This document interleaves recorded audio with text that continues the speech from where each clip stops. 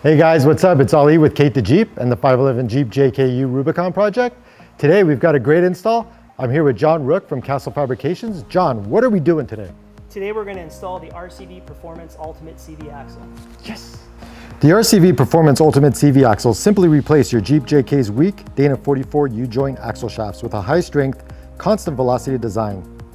Tests prove that the Ultimate CV axle to be twice as strong as the OEM Jeep JK shafts, and they're just as tough at a straight angle as they are at extreme angles, where the U-joints are weakest. The Ultimate CV axles also eliminate U-joint binding to allow smooth transfer power to the ground. Even if you have big tires and big power, there are no worries. The axle set includes right and left CV axle shafts, SST seals, installation tool, synthetic moly grease, and installation hardware. Today we're going to be installing RCV Performance Ultimate CV axles, and we're going to take it up a notch and install sleeves and gussets at the same time. Right now we're going to be removing the steering linkage to access bolts in the backside to hold the calipers on.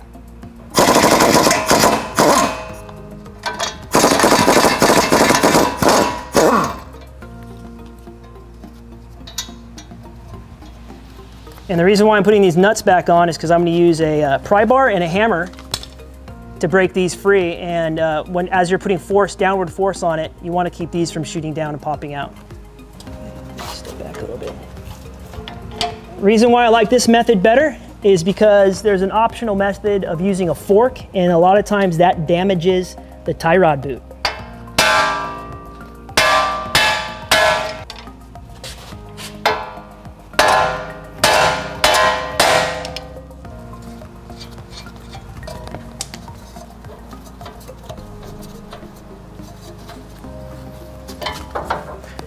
Now that that's free, I can freely move the knuckle back and forth to access hardware on the backside. So I'm gonna go ahead and remove the steering stabilizer or dampener just to get it out of the way. So right now we're gonna remove the two bolts holding the caliper bracket on, so that allows us to get the rotor off. But as you're doing it, make sure you remove the ABS line and not to damage it. And then we'll remove that part once we get the caliper off.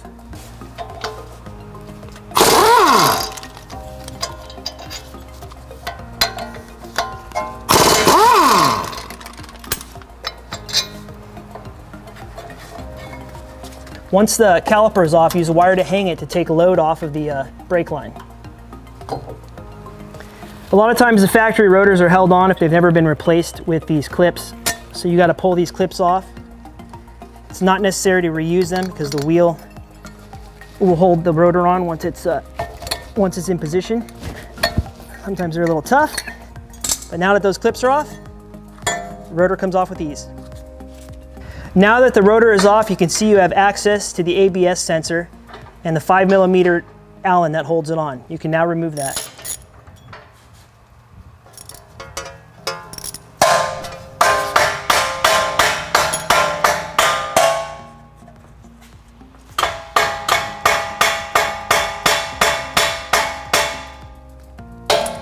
There's a little O-ring inside, so sometimes it's a little stuck. If you wiggle it back and forth, you can loosen it. I have Ali working on the other side, and one thing I want to point out is you can't fully remove the ABS line until the bearing and dust shields are free. Now we're going to remove the axle nut.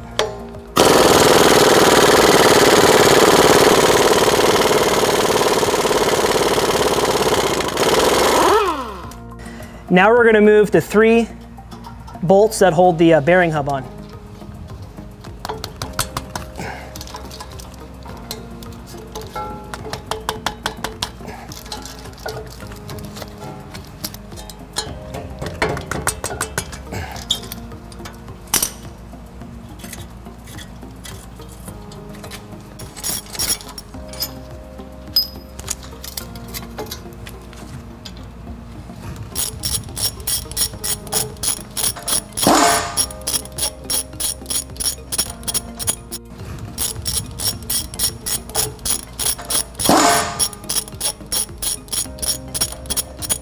Now that the bolts are removed, you can pull the axle bearing out. Be careful not to damage the ABS wire. Now that the bearing is out, you can remove that ABS wire and get out of the way, as well as the dust shield.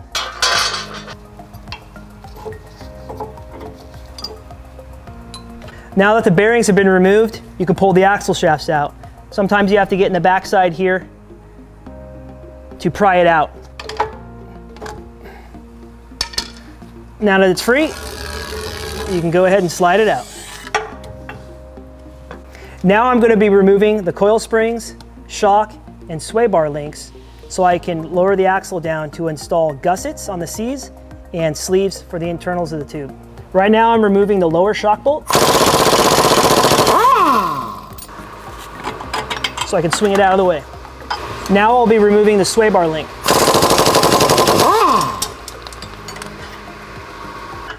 Now that the sway bar links are removed and the lower shock bolts are out, once the lower track bar bolt is removed, the axle will freely drop so the springs can be removed.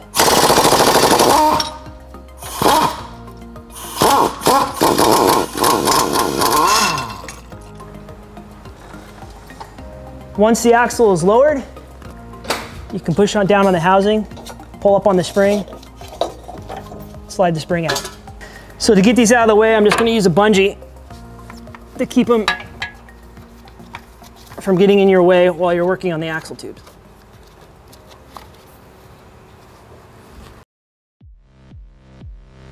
Now that the springs are removed, we're going to prep the surface so we can install the inner axle C gussets.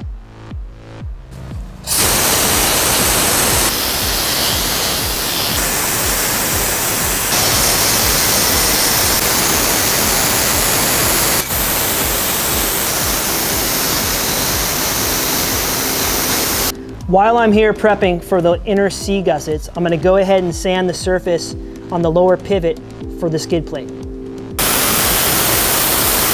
I want to take a minute to talk about like what we're doing, why we're doing it, and basically the main concern has always been we're going to be running 37-inch tires. We're going to go supercharged. We're going to be adding a lot more weight onto the vehicle, and of the components that are going to fail, one of those is axles. You know, as we go crawling, as we go driving, there's going to be a lot of stress on our stock axle housing, and what we're doing here with all the work that we're doing today is we're going to reinforce the axle housing. It's going to become a lot stronger, about 30% is what people say, and then the axles themselves are twice as strong as the stock units. So we're going to end up with a really solid system that will help us avoid the cost of upgrading to like a full Dana 60, which a lot of people will do, but you're looking at thousands of dollars for that. This setup here will run you minus the axles into the hundreds of dollars to reinforce your housing, and you're looking at, you know, about $1,300 or so for your axles. So it becomes a lot more affordable than going, you know, $15,000 on a full upgrade on your entire assembly here.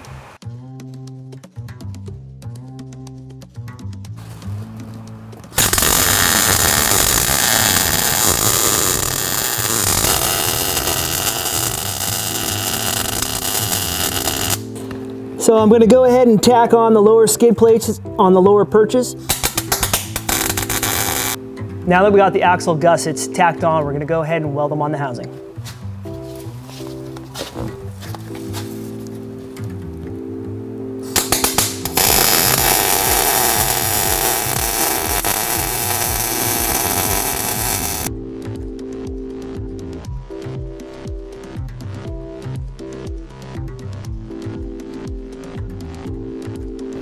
Now that we're done installing the axle gussets, we're going to go ahead and get the axle housing ready for the sleeves.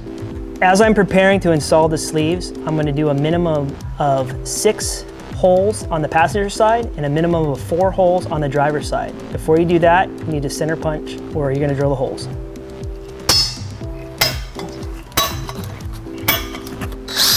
I like to start off with a 1/4-inch drill bit, finish up with a 1/2-inch drill bit.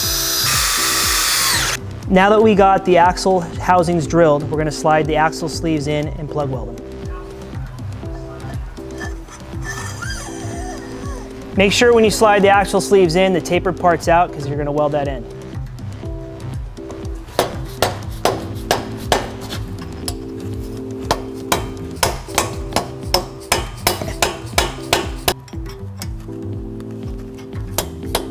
and it's in. You want to make sure this tapered edge here is flush with the outside of this housing tube here.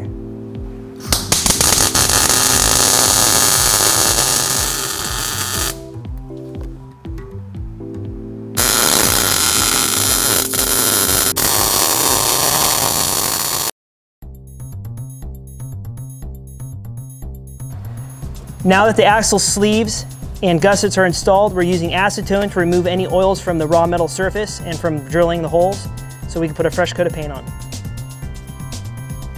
We're going to put a fresh coat of paint on to prevent any future rust.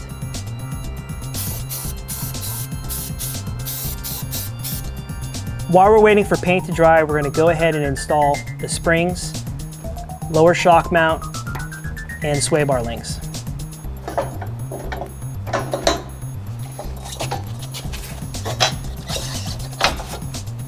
We are jacking up the suspension now so we can install the shock spring.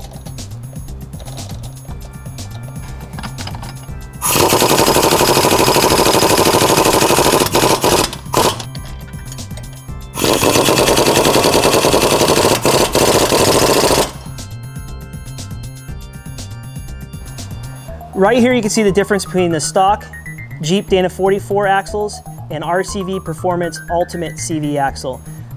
One of the main differences is the stock axle uses a U-joint, which is prone to failure, while RCV's Performance Ultimate CV axle uses a CV joint, which is just as good under lock condition as it is under straight conditions. So what I'm doing now is adding extra grease that came with the RCV Performance Ultimate Axle CV kit. So now it's time to install RCV's Performance Ultimate CV axle. First you got to install the boot.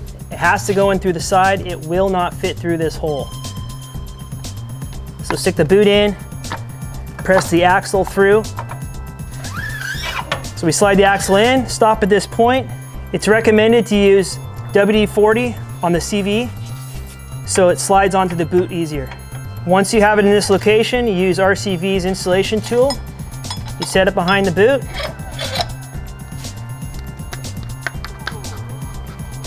And press it together. And you're in. I'm rotating the installation tool so I can remove it.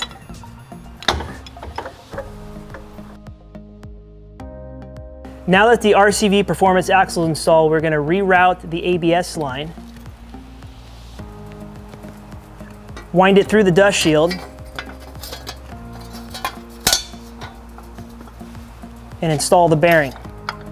As you're sliding the bearing on, start to set the ABS sensor into the proper hole.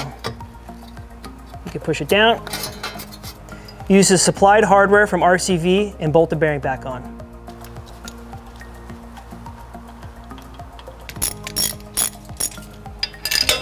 Installing the last bearing bolt. Now that the bearing bolts are installed, torque to spec.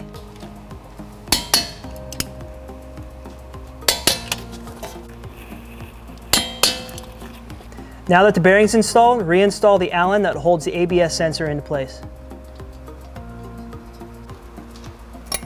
Torque to spec. Now we're ready to install the axle nut.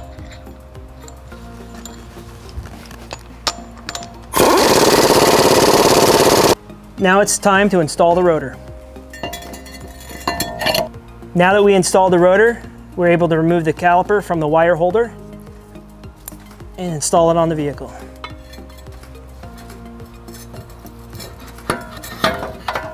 Reinstall the 2 caliper bolt.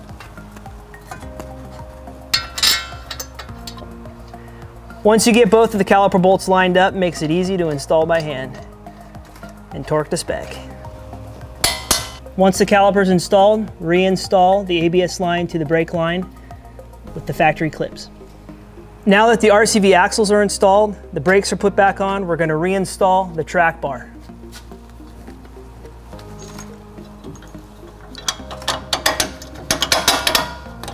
Sorry.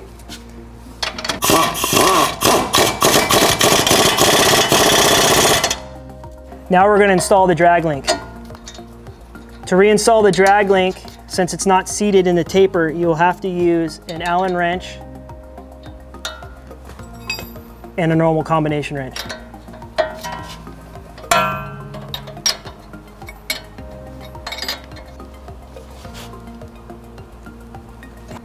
Now it's time for the steering crossover link. Same applies to the drag link. You will need to use an Allen to hold the shaft and a wrench to tighten. So we're just about finished.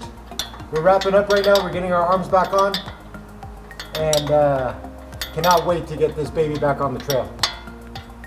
Unfortunately, we jumped the gun. I got to remove this side of the steering crossover link to put the stabilizer shock back on because the bolt won't fit in. Way to go, John. Now that the steering crossover link's removed, we can now insert the bolt for the dampener shock. How easy was that? So now it's time to put the wheels on. So we got our axles in, the axle housings are sleeved, and the axle inner seat is gusseted. It's finished, it's over, thank God. All we got left to do is put on our wheels, get our bumper back on, and work on this fender. It was easier coming off, I think, than it's gonna be going on. But I just might leave this whole inner liner out until we do our icon piece. Coming up, we got some great stuff from Yukon, Evo Manufacturing, Icon, Goose Gear. There's really great stuff coming. Can't wait to show you guys. Stay tuned. So this is the point of the video where I take credit for everything we just did, make it look like I'm the man. John just helped me, but you're used to that, right? I am.